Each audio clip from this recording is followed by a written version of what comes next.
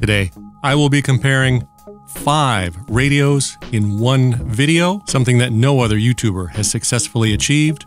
Many have tried, but all have resulted in the tragic boredom-related deaths of many viewers. I will be doing a brief overview and comparison of all 5 radios.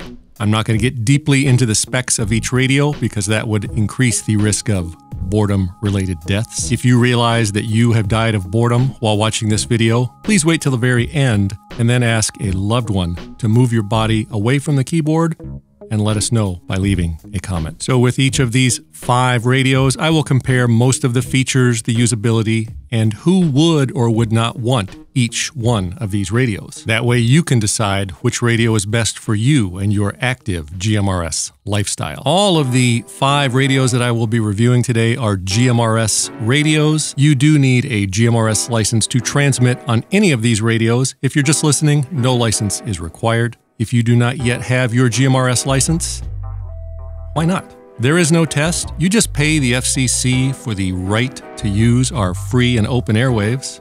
And then after you give them a bunch of money, they email the license information to you. Or a step-by-step guide through the dumpster fire that is the FCC website. Click that link right there. Now, all of the 5 radios that I'll be reviewing today are very, very similar. There is no significant difference in farzability between any of these radios. All of these radios are repeater capable, all support split tones, they're all wideband radios, all are capable of having multiple repeaters on the same frequency with different tones, and all are manufactured by Wouxun.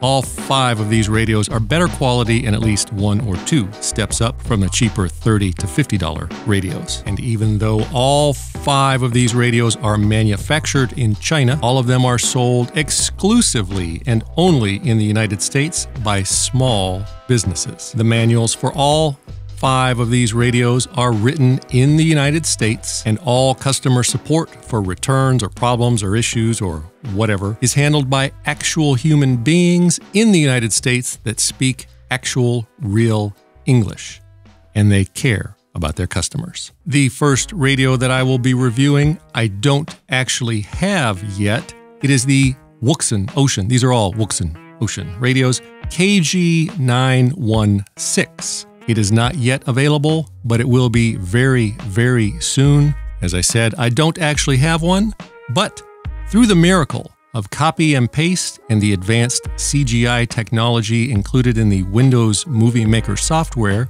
you would not even know that I don't actually have one. Now, as I said, I do not actually have a KG-916. It will be available very, very soon. So I'll just quickly go over the details since I haven't yet had a chance to play with one. It will look like this. It outputs 4 watts, but you're not going to notice any difference in FARs compared to a 5-watt radio. If anything, the battery is going to last longer. It has a 2600 milliamp hour battery. It stores 400 channels for receiving only, and it will come pre-programmed with all the shit-hit-the-fan frequencies. It will have a super bright flashlight. It will be IP55 rated, so that means it's resistant against dust and light splashes. And it has a receiving range of UHF only from 400 to 480 megahertz. So who would want the new, as yet unavailable, KG-916 radio? Pretty much any radio dork, but it's really marketed toward preppers for shit-hit-the-fan use, but it's not quite as expensive as some of the other shit-hit-the-fan type radios. Now we're getting to the radios that I actually have. The first one is the Wouxun KG-805G. The KG-805G costs $99 and is available at buy2aradios.com. Affiliate link below. The KG-805G is the most simple of the radios. It has limited menus. You can't program a lot on the radio itself. It's very basic, but it does do all of the GMRS radio stuff right out of the box. It's got the very simple interface. It is not intimidating in any way. It is a super heterodyne receiver, which means it's a better quality receiver. It has a slightly small screen. It comes with a 1700 milliamp hour battery. It has 128 channels for receiving only, and it's IP55 rated against light water splashes and dust. On and off switch, channel changing, knob, standard SMA male type antenna connector, push to talk, 2 programmable buttons, standard K1 type plug for a programming cable or an external microphone or headset. It does have the smart charger so that the battery won't overheat and it will probably end up lasting longer. It is a 1700 milliamp hour battery. So who is the Wouxun KG-805G radio made for? Anybody that wants a good quality, relatively inexpensive radio, maybe a beginner in the GMRS world. It's also very good to loan out to people if you're out adventuring. Hand it to somebody that's never used a radio before. It's not intimidating with a bunch of buttons, and it's difficult for them to screw it up.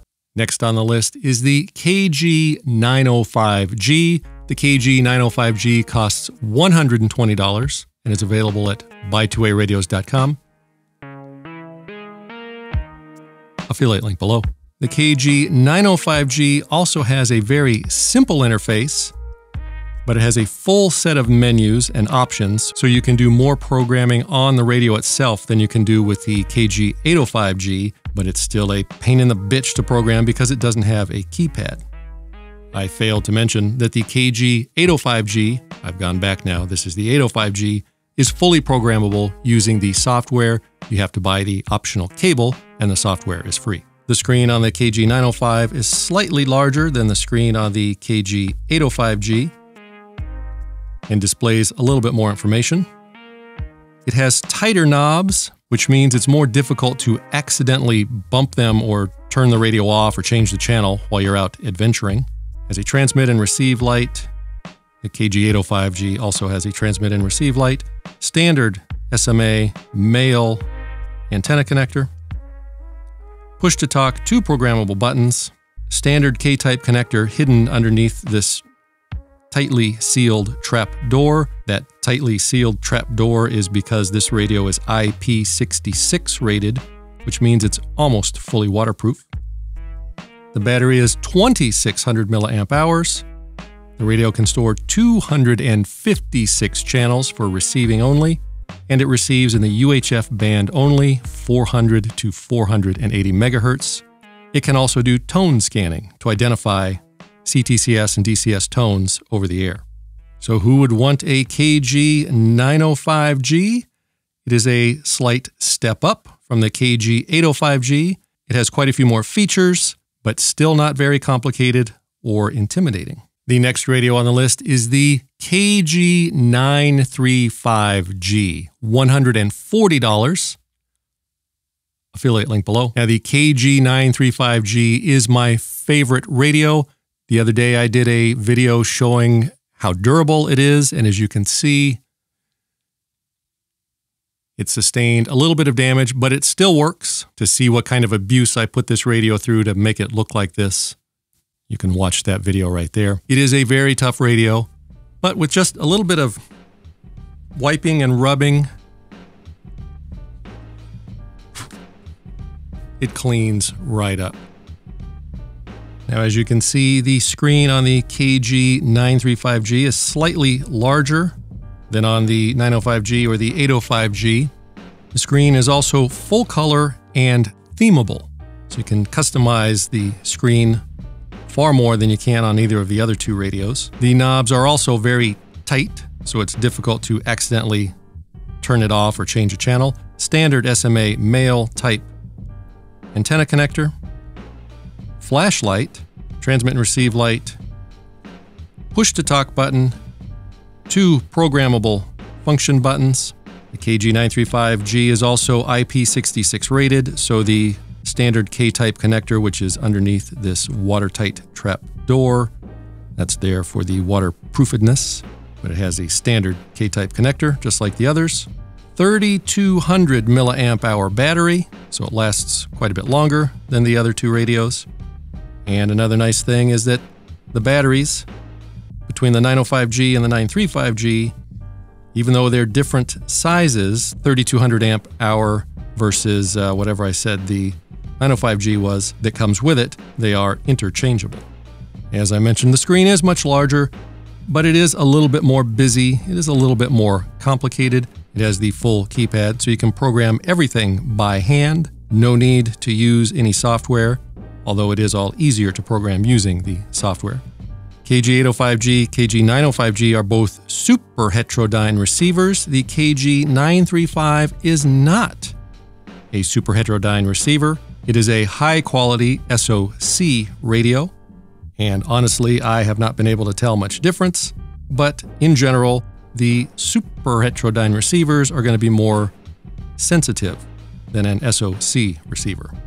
The antenna that comes with the 935G is larger than what comes with the other radios because it is a dual band antenna, and that is because it receives a wider range of frequencies. It has 999 channels that you can store for receiving, and it's able to receive VHF, which is 136 to 174 megahertz, UHF, which is the only thing that these two radios receive, NOAA, and also FM radio. It also does tone scanning for CTCS and DCS tones over the air. So who would want a KG-935G? Any true radio dork, any real GMRS user that wants a full GMRS radio that does pretty much everything. If that sounds like you, then the KG-935 may be right for you. And finally, the KG-UV9G Pro. KG-UV9G Pro costs $179 from bettersaferadio.com. Affiliate link below. And this radio does pretty much everything. I have this is not the stock antenna, I have the Smiley stubby antenna. Not because it works any better necessarily, but because it's smaller and it ends up in my eyeball less. $20, affiliate link below. The KG-UV9G Pro does not have the stiffer knobs that you would expect. It's looser, so if you're out adventuring, it's easier to turn the volume up or down or change a channel, but it does have this small guard here that helps protect the knobs to help reduce that risk. Now, the KG-UV9G Pro does it all, but at the cost of being slightly more complicated and costing the most out of all of the radios. It is also a super heterodyne receiver, and it can receive 2 channels at once. That means it can listen to 2 frequencies at the same time. I failed to mention that the KG-935G can also listen to 2 frequencies at once. As you can see, it's set right now to listen to 2 separate emergency fire service frequencies. It also has a 3200 milliamp hour battery, but it is not compatible with any of the other radios. You cannot switch it out or change it out. It also has a large color screen, although it's more of a this way large than a this way large. It is color, but it's not customizable in the same way that the KG-935G is customizable. It's not themable.